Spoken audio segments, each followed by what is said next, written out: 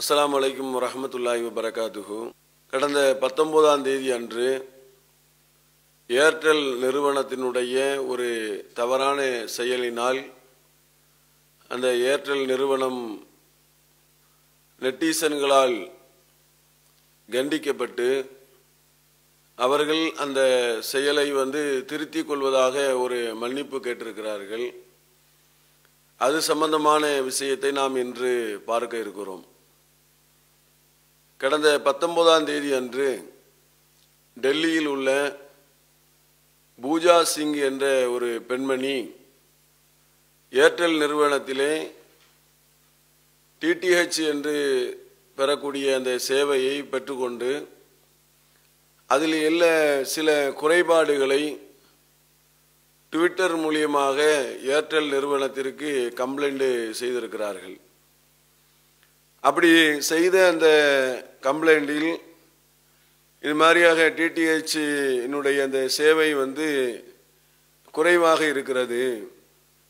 அது சம்பந்தமாக ஏர்டெல் நிறுவனத்தினுடைய ஊழியர்களிடத்திலே தொடர்பு கொண்டு பேசும்போது அவரில் இந்த நபர் அவருடைய பேச்சு சரியில்லாத ஒரு நிலையில் இருப்பதனால் அவரை இந்த நிறுவனம் சரி செய்ய வேண்டும் என்ற அடிப்படையில் ஒரு குறையை அந்த நிறுவனத்திற்கு இந்த ட்வீட் பண்ணுகிறது இந்த பெண்மணி. இப்படி அந்த ட்வீட் பண்ணக்கூடிய நிலையில் அந்த நிறுவனம் என்ன செய்கிறார்கள் என்று சொன்னால், உடனடியாக அதை வாங்கி கொண்டு அந்த கம்ப்ளைண்டை வாங்கி கொண்டு ஒரு குறிப்பிட்ட வாடிக்கையாளருடைய சேவையை பூர்த்தி செய்யக்கூடிய ஊழியரை, ஏர்டெல் நிறுவனத்தினுடைய ஒரு ஊழியரை என்ன செய்கிறாங்க, அந்த பெண்ணிடத்தில் பேசுவதற்கு சொல்லியிருக்கிறார்கள். அவர் என்ன செய்கிறார், அந்த பெண்ணிடத்தில் ஃபோன் போட்டு இந்த மாதிரி நீங்கள் கம்ப்ளைண்ட் பண்ணியிருந்தீர்கள், அந்த கம்ப்ளைண்ட்டை நாங்கள் ஏற்றுக்கொள்கிறோம், நாங்கள் அதை சரி செய்கிறோம், இனி வரக்கூடிய காலத்தில் இல்லாத மாதிரி நாங்கள் சரி செய்து தருகிறோம் என்று சொல்லி அவர் அந்த கம்ப்ளைண்ட்டை ஏற்றுக்கொண்டு கடைசியாக ஒரு வார்த்தையை சொல்கிறார், ரொம்ப நன்றி, நீங்கள் உங்களுடைய கம்ப்ளைண்ட்டை நீங்கள் கொடுத்ததற்கு ரொம்ப நன்றி அப்படின்னு சொல்லிட்டு தன்னுடைய பெயராக ஷோயிப் என்று சொல்லி என்ன செய்கிறாரு, ஷோயிப் என்ற அந்த பெயரை அவர் சொல்லி கொள்கிறார். உடனே அந்த பெண்மணி என்ன செய்கிறார்கள் என்று சொன்னால், அந்த ஷோயிப் என்ற அந்த பெயரை கேட்ட பிறகு அவர் நீங்கள் திரும்ப ட்வீட் பண்ணுறார், இந்த மாதிரியாக ஷோயிப் என்பவர் என்னிடத்திலே பேசினார், ஏர்டெல் நிறுவனம் எப்படி ஒரு முஸ்லீமை அவர் முஸ்லீமாக இருக்கிறார், அவர் முஸ்லீமாக இருக்கக்கூடியவர் என்னை தொடர்பு கொள்வது எனக்கு இந்த சேவையில் பிடித்தமில்லை. கூடுதலாக ஒரு செய்தியை சேர்த்து சொல்கிறாங்க, ஏனெனில் உங்களுடைய திருக்குரானில் வாடிக்கையாளர்கள் குறித்து பல்வேறு விதமாக சொல்லப்படுகிறது, வாடிக்கையாளரிடம் நடந்து கொள்ளக்கூடிய முறைகள் குறித்து பல்வேறு விதமாக சொல்லப்படுகிறது. அதனால் உங்களுடைய சேவைகள் எனக்கு ஒரு இந்து மதத்தை சார்ந்த ஒரு வாடிக்கையாளரை தொடர்பு கொள்ளக்கூடிய ஒரு நபரை நியமனம் செய்யுங்கள் என்பது போன்ற ஒரு விஷயத்தை அந்த பெண்மணி என்ன செய்கிறார்கள், ட்விட்டர் மூலியமாக ட்வீட் செய்யக்கூடிய நிலையை செய்கிறாங்க.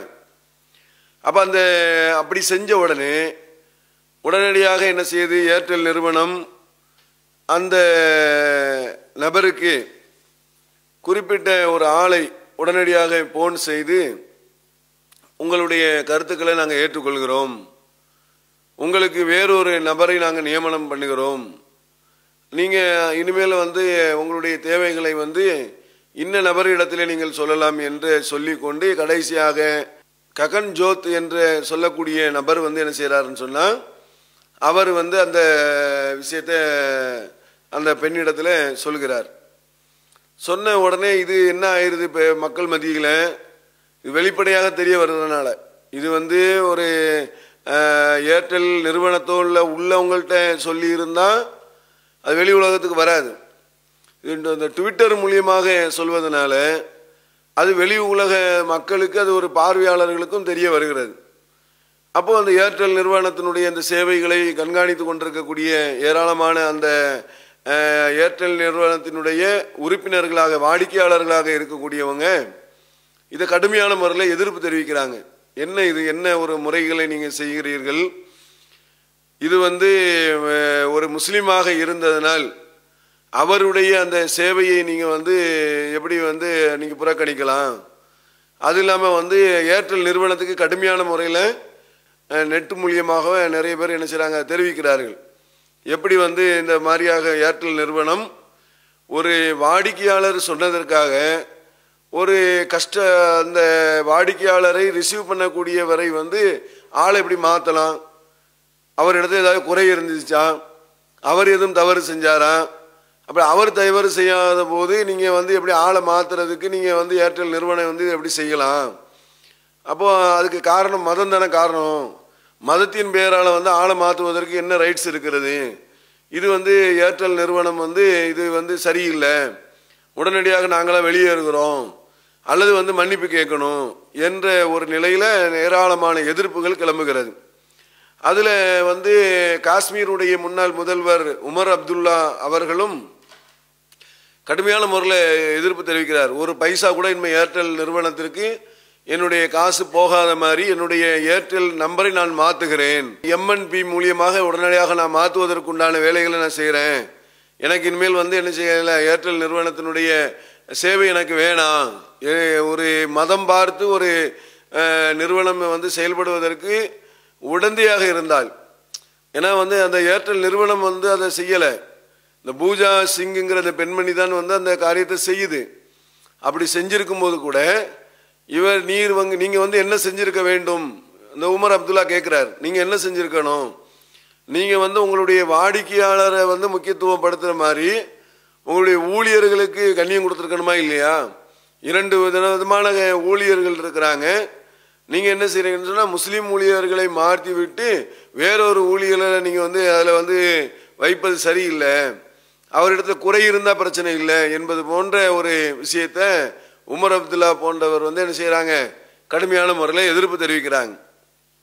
இது இன்னும் அதிகமாக மக்கள் மத்தியில் எதிர்ப்பு அலைகளை உருவாக்குகிறது. ஒரு பெண்மணி என்ன சொன்னதுக்காக வேண்டி ஒரு நிறுவனம் இப்படி மாற்றுவது சரியா? அப்படி பார்த்தா எந்த ஒரு விஷயத்தையும் பண்ண முடியாது. ஒரு வாகனம் ஓட்டிக்கிட்டு இருக்கிறாங்க, பஸ் ஓட்டிக்கிட்டு இருக்கிறாங்க.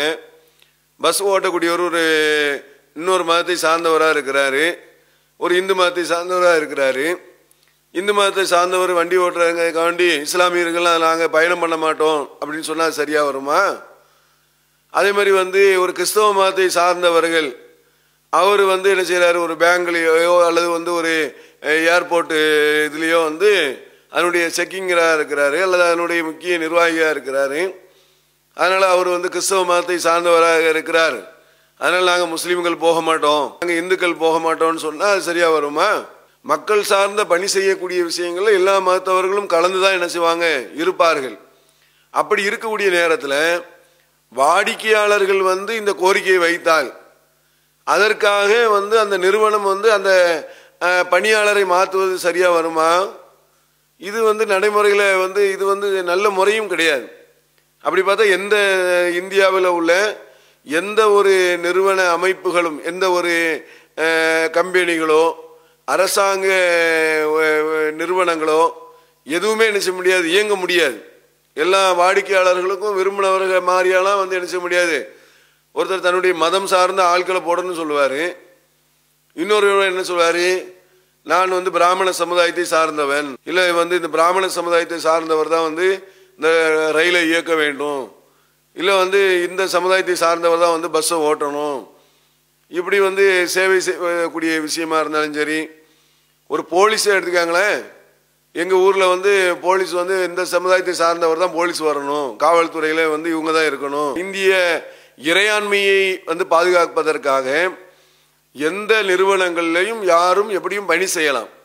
அவர்களை மதம் சார்ந்து பிரிப்பதோ ஜாதி சார்ந்து பிரிக்கிறதோ, நாங்கள் தலித்தில் உள்ள ஆள் இதில் இப்படி இருக்கிறாரு, அதனால் தலித்து சமுதாயத்தை சார்ந்தவர் இருப்பதனால் நான் அந்த நிறுவனத்தில் சிம் கார்டு வாங்க மாட்டேன் அப்படின்னு சொன்னால் உடனே அந்த தலித்து சமுதாயத்தை சார்ந்தவங்களை மாற்றினா சரியாக வந்துடுமா? அது இறையாண்மை என்ன செஞ்சிடும், இந்திய இறையாண்மையை அழிக்கக்கூடியதாக ஆகிவிடும். அப்போ இந்திய இறையாண்மையை அழிக்கக்கூடிய மாதிரியான ஒரு செயல் திட்டத்தை யார் செஞ்சாலும் அதை ஏற்றுக்கொள்ள முடியாது. ஏர்டெல் நிறுவனம் வந்து என்ன செஞ்சாங்க, டெல்லியை சார்ந்த அந்த ஏர்டெல் நிறுவனம் என்ன பண்ணியிருக்கிறாங்க, அதை ஏற்றுக்கொண்டு வேறொரு நபரை மாற்றிருக்கிறாங்க. இது பெரிய அளவில் எதிர்ப்பு வந்த உடனடியாக ஏர்டெல் நிறுவனம் வந்து ஒரு 5 மணி நேரத்தில் உடனடியாக வாபஸ் வாங்கிட்டாங்க. வாபஸ் வாங்கின பிறகு தான் நம்ம இந்த செய்தியை நம்ம சொல்கிறோம். 5 மணி நேரத்தில் வாபஸ் வாங்கிக்கிட்டு நாங்கள் இதுபோல் வந்து இனிமேல் வந்து என்ன செய்ய மாட்டோம், இது மாதிரியான காரியங்களில் ஈடுபட மாட்டோம் அப்படின்னு சொல்லிட்டு அவங்க ட்விட்டரில் அவங்களும் ஒரு செய்தியை போடுறாங்க. எங்களுடைய பணியாளர்களில் நாங்கள் மதங்கள் பார்க்க மாட்டோம், எங்களை பொறுத்த வரைக்கும் ககன் ஜோத்தும் ஒன்று தான், அதே மாதிரி வந்து முஸ்லீமாக இருக்கக்கூடிய ஷோகிப்பும் ஒன்று தான், நாங்கள் மதத்தை பார்க்க மாட்டோம், ஜாதியை பார்க்க மாட்டோம், பார்ட்னர்னு பார்க்க மாட்டோம், பணியாளர்கள் பார்க்க மாட்டோம், எல்லாரும் எங்களுக்கு ஒன்று தான் என்ற ஒரு விஷயத்தை ஏர்டெல் நிறுவனம் என்ன செஞ்சுருக்கிறாங்க, திரும்ப வெளியிட்டு அதை வந்து ஒரு செய்தியாக திரும்ப வெளியிட்டிருக்கிறாங்க. அவங்க மன்னிப்பு கேட்டதனால் அது வரவேற்கத்தக்க கூடிய விஷயம்தான், அது கரெக்டாக செஞ்சிட்டாங்க என்ற ஒரு விஷயம் இருந்தாலும் கூட, ஆனால் மக்களுடைய பார்வையை பார்த்துக்காங்க. மக்கள் என்ன செய்கிறாங்க, இது பொதுவாக வந்து நீங்கள் வெளிப்படையாக ஒரு விஷயம் தெரிய வந்ததுனால பார்க்குறோம்.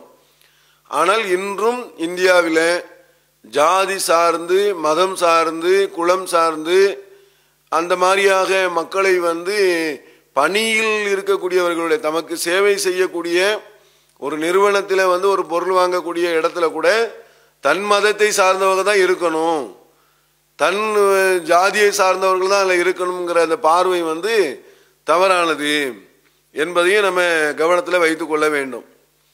இதே இஸ்லாமிய பார்வையில் இப்படி பார்த்தோம்னு சொன்னால், இஸ்லாத்தில் வந்து இந்த மாதிரியான விஷயங்களை வந்து இஸ்லாம் வந்து என்ன செய்யலை, பார்க்கல. ஒரு முஸ்லீம் இருக்கிறார், அந்த முஸ்லீம் வந்து முஸ்லீமுடைய கடையில் வந்து ஒரு இந்த சேர்க்கலாம்னா சேர்க்கலாம்.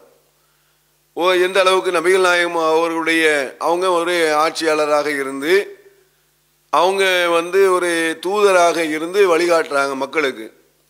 இப்படி மக்களுக்கு வழிகாட்டக்கூடிய நிலையில் இருக்கக்கூடிய நபிகள் நாயகம் அவர்களுடைய வீட்டில் யார் வேலை செய்கிறாங்கன்னு சொன்னால், ஒரு யூத சமுதாயத்தை சேர்ந்த ஒரு சிறுவர் தான் என்ன செய்கிறாரு, வேலை செய்கிறார், பணியாளராக இருக்கிறார்.